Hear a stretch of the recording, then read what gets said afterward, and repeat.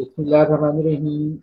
बच्चों, आज हम चैप्टर 6 कोऑर्डिनेट ज्योमेट्री का टॉपिक 6.2 करेंगे, जिसमें लेंथ ऑफ लाइन सेगमेंट हमने फाइंड करनी है और इसका फार्मूला जो है लेंथ ऑफ लाइन सेगमेंट का क्या होता है। इसके लिए मैं क्या करता हूँ कि एक लाइन ड्रॉ मैंने यहाँ पर कर ली है और इस लाइन में दो पॉइंट्स मार्क कर लिए हैं, पी एंड क्यू।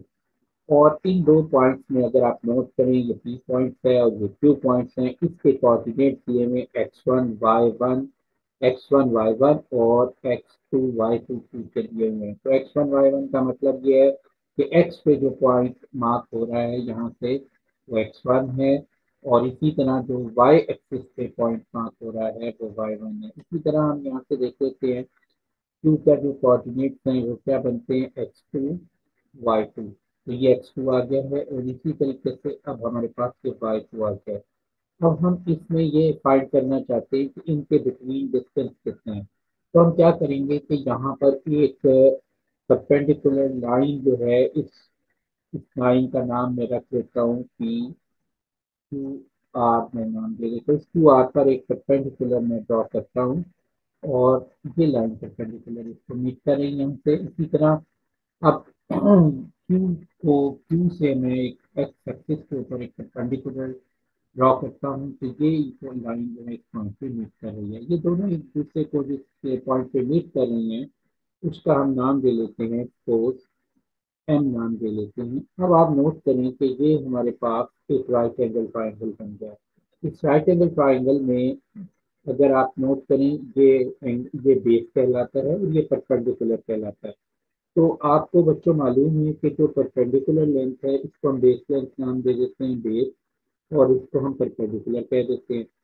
तो अब आपको पता है, और ये जो सामने वाली साइड होती है ये हाइपोटेन्यूज हो जाती है। तो आपको पता है कि पाइथागोरस थ्योरम जो यूज अगर हम करें यहाँ पर यूजिंग पाइथागोरस थ्योरम, तो ये पाइथागोरस थ्योरम जो होता है hypotenuse square equal to base square plus perpendicular square.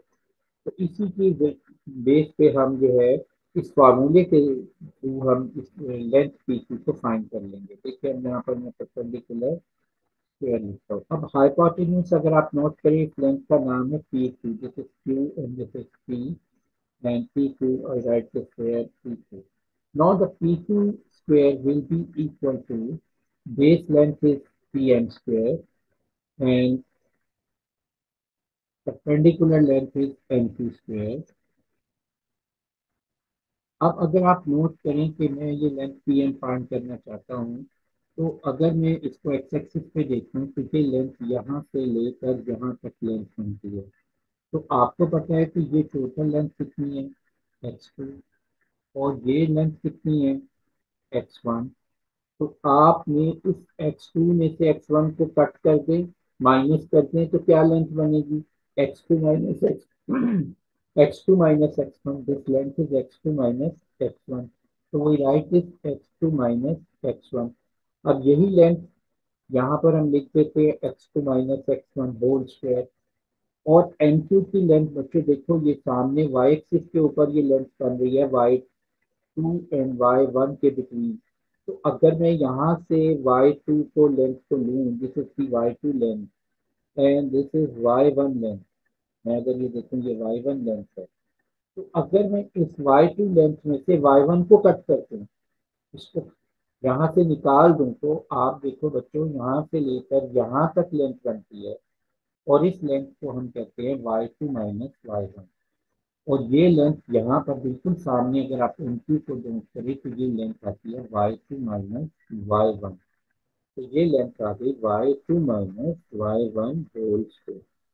और इस तरीके से मैं क्या कर लूंगा कि इसका फॉर्मूला ये हमारा ड्राइव हो जाता है। अब नोट करें कि पी क्यू लेंथ को मैं डी डिस्टेंस कह देता हूँ।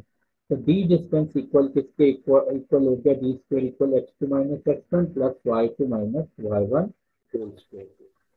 यहाँ पर इसका स्क्वायर रूट ले लेंगे ताकि हमारे डिस्टेंस आ जाए, क्योंकि स्क्वायर रूट में ले लेता हूँ और ये इसका फार्मूला हो गया। इसी के जरिए हम सारे क्वेश्चंस जो हैं सॉल्व करेंगे, इसी फार्मूले को यूज करते हुए।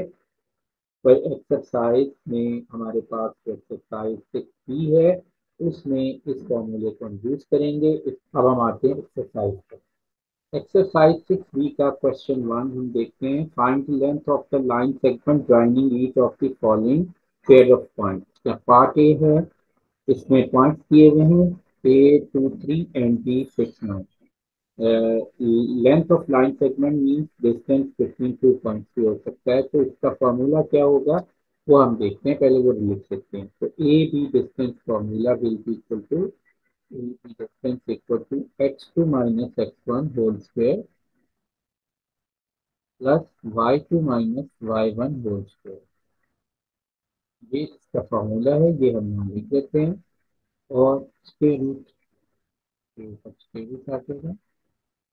और यहाँ पे इसमें पार्ट ए है, इसमें ए पार्ट दिया हुआ है 2 3, ओके। और बी पार्ट क्या दिया हुआ है 9 7। अब आपने बच्चों ये पिछला भी हमने जो एक्सरसाइज की थी उसमें भी ये x1 y1 का कॉन्सेप्ट था। तो यहाँ पर देखें कि ये x1 है और ये y1 है, और यहाँ पर 9x2 है और 7y2 है। अब आपने डिफरेंस निकालना है फॉर्मूले के जरिए। इसमें सब्स्टिट्यूट कर दें वैल्यू। x2 की जगह हम रख देंगे 9, x1 की जगह हम रख देंगे 2 -2 होल स्क्वायर। इसी तरह हम क्या करेंगे, y2 की जगह हम रख लेंगे 7, यहाँ पर माइनस एज इट इज, ये देखिए minus as it is. y1 की जगह हम रख देंगे 3 होल स्क्वायर। अब हम इसका स्क्वायर रूट ले लेंगे और अब इसको सिंप्लीफाई कर लेते हैं। बहुत इजी क्वेश्चन है ये 9 - 2 7 स्क्वायर प्लस 7 - 3 होल स्क्वायर और then taking square root. Now we get 7 7 the 49, 49 plus 16, yes, that's equal to 65।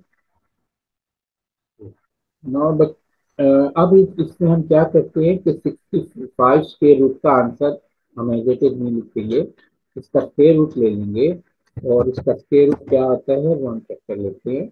तो स्क्वायर रूट 65, तो ये हमारे पास बन रहा है 8.06। तो इसका आंसर आ गया 8.06। पार्ट बी में यहाँ पर दिया हुआ है C 36 एंड डी -5 है। अब हम इसी तरह हम सी डी लेंथ ले लेंगे और यहाँ पर वो लिख लेंगे x2 minus x1 whole square plus y2 minus y1 whole square.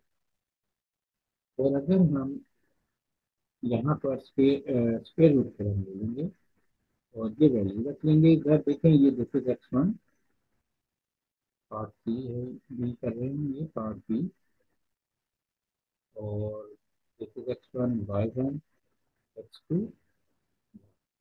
अब हम इसमें से x2 माइनस x1, x2 क्या है -5, x1 क्या है -3, इसी तरह y2 क्या है 9 -6 होल स्क्वायर। और इसको हम कर लेंगे रूट, और ये हमारे पास आ जाएगा -5 -3 8 होता है, -8 whole square plus 3 whole square.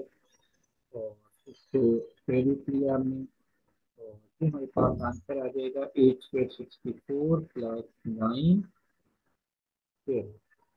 और अब हम इसको देखते हैं, ये आ जाता है स्क्वायर रूट 73। तो कैलकुलेट कर लेते हैं। Square root 73, therefore the answer is 8.54, 8.54। Next same है इसका पार्ट सी एंड डी हम कर लेंगे। पार्ट सी में आप पी दिया हुआ है -14 एंड एफ दिया हुआ है 8 - 3, 8 - 3। अब इसमें वैल्यूज रख लेते हैं इसी फॉर्मूले में। x2 माइनस x1 यहाँ पर फिर इस तरह लिख लेते हैं ई एफ। लेंथ फिर भी इक्वल टू, फॉर्मूला क्या है x2 minus x1 plus Y to minus Y one whole square. हम यहाँ पर स्क्वायर रूट ना भी डालें तो इधर हम स्क्वायर ले लें तो कोई फर्क नहीं पड़ता। हम इसको स्क्वायर ले लेते हैं और एंड में हम इसका स्क्वायर रूट लेके ये स्क्वायर करते हैं। तो x to minus x one क्या है, eight minus minus one plus Y to क्या है, यहाँ पे देखें ये एक्स वन है, ये वाई वन है, और ये एक्स टू है और ये Y to. X to eight minus minus one और Y to minus three minus four whole square. तो हमारे पास बच्चों ये आ जाएगा, एट प्लस वन हो जाएगा ये, और आगे क्या हो जाएगा, ये माइनस सेवन होल स्क्वायर हो जाएगा, और ये कितना हो जाएगा, नाइन होल स्क्वायर। कितना होता है nine whole square, 81। Seven whole square क्या होता है, 49। 130 ई एफ स्क्वायर। अब ये स्क्वायर रूट लेंगे, स्क्वायर रूट जब लूंगा तो ये ई एफ हो जाएगा, ई एफ, और ये स्क्वायर रूट अंदर 130 हो जाएगा। इसकी वैल्यू देख लेते हैं हम। स्क्वायर रूट 130 का आंसर है 11.43। सिंपल 11.4। पार्ट ई में देखें, जी के कोऑर्डिनेट्स है -10 2, और यहाँ पर ये x1 है और ये y1 है। x के कोऑर्डिनेट है -4 -7, ये x2 है और ये y2। अब हम इसी फॉर्मूले को मैंने लिख लिया पहले ही, इसमें वैल्यूज रख लेता हूँ मैं।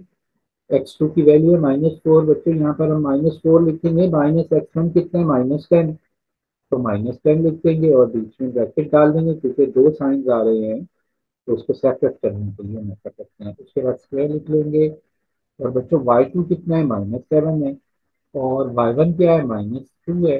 अब हम इसको स्क्वायर ले लेंगे और इसको अब हम स्क्वायर रूट ले लेंगे, स्क्वायर रूट हमने ले लिया, और ये मेरे पास जो वैल्यू बनने की वो देखते हैं क्या बनती है। -4 प्लस 10 हो गया है बच्चों, होल स्क्वायर, और प्लस -7 -2 -9 होल स्क्वायर हो गया है।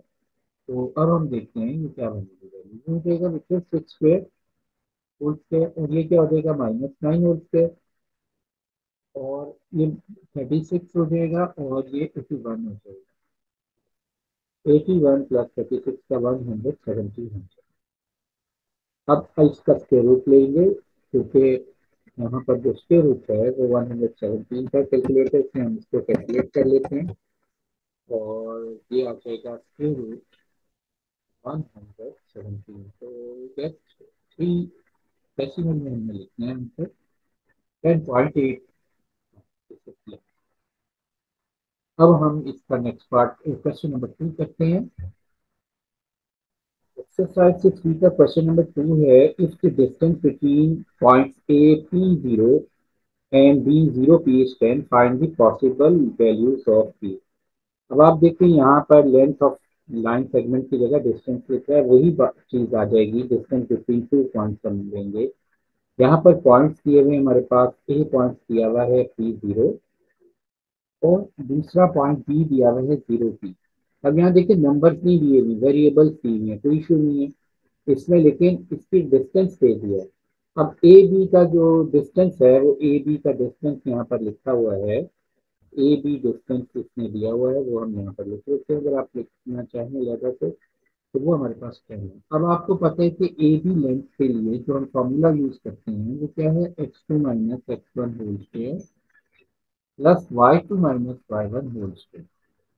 अब यहाँ पर देखें स्टूडेंट्स की x1 कौन सी वैल्यू है, ये x1 है, ये और ये x2 है, ये y1 है और ये y2। अब आप बहुत ही आराम से इसमें पहले x2 माइनस x1 हम ले लेते हैं, x2 की जगह हम लिख लेते हैं p, सॉरी 0 माइनस p, तो देखें x1 p है वो मैंने लिख दिया, प्लस का प्लस लिख दिया, और y2 की क्या वैल्यू है, y2 की देखें वैल्यू है p माइनस 0। अच्छा एक और बात नोट करें, यहाँ पे हमने स्क्वायर रूट का साइन नहीं डाला, वो आपने लाजमी याद से इधर आपने जरूर इसको मार्क करना है, वरना आपके मार्क्स करते हैं। ये हमने स्क्वायर रूट पे सिंबल लगा के, ठीक है। और अब हमने क्या करना है कि इसकी वैल्यू देखो बच्चों क्या दी हुई है, 10, वो हम कर लेते हैं यहाँ पे ए बी की। अब हम इसको सिंप्लीफाई करते हैं, ये आ जाता है 0 - p - p होल स्क्वायर और p - 0 p होल स्क्वायर। तो अब मैं इसका स्क्वायर रूट क्रिएट बना दिया मैंने। अब आपके p - p होल स्क्वायर क्या होता है, p square p whole square. तो ये मेरे पास क्या बन जाएगा, ये बन जाएगी value 2p square, 2p square और ये टर्म है। अब आपको मालूम है कि किसी स्क्वायर रूट को अगर आपने खत्म करना हो तो क्या करते हैं, स्क्वायर दोनों साइड पे स्क्वायर ले लेते हैं, taking square on both side, 10 square. और इक्वेशन की कोई भी प्रोसेस बोथ साइड पे किया जाए तो उस इक्वेशन को पे कोई फर्क नहीं पड़ता, वो बैलेंस ही रहती है। यहाँ पर देखें, ये स्क्वायर जो है, ये 10 का स्क्वायर कितना होता है, 100 होता है, ये तो सबको पता है। अब स्क्वायर स्क्वायर रूट से कैंसिल हो जाएगा, ये स्क्वायर स्क्वायर रूट से कैंसिल हो गया और ये क्या आ गया, 2p स्क्वायर। अब आप देखो कि ये 100 डिवाइडेड बाय 2 हो जाएगा और पी स्क्वायर। अब मैं इसको यूं लिख सकता हूँ ना, पी स्क्वायर इक्वल टू 100/2 क्या होता है, 50। 50 लिख दिया मैंने। अब आप क्या करेंगे, अब आप करेंगे पी की वैल्यू चाहिए आपको। तो पी स्क्वायर को अगर 50 है तो मुझे स्क्वायर रूट लेना पड़ेगा दोनों साइड से। तो जब मैं स्क्वायर रूट लूंगा तो ये पी हो जाएगा और ये स्क्वायर रूट की वैल्यू हम चेक कर लेते हैं कैलकुलेटर पे। क्या आंसर है देखें, square root of 50, 50 square root, very simple. 5 square root 2 की जगह हमने डेसिमल में वैल्यू लिखनी है, वो आ रही है हमारे पास 7.707, 7.707।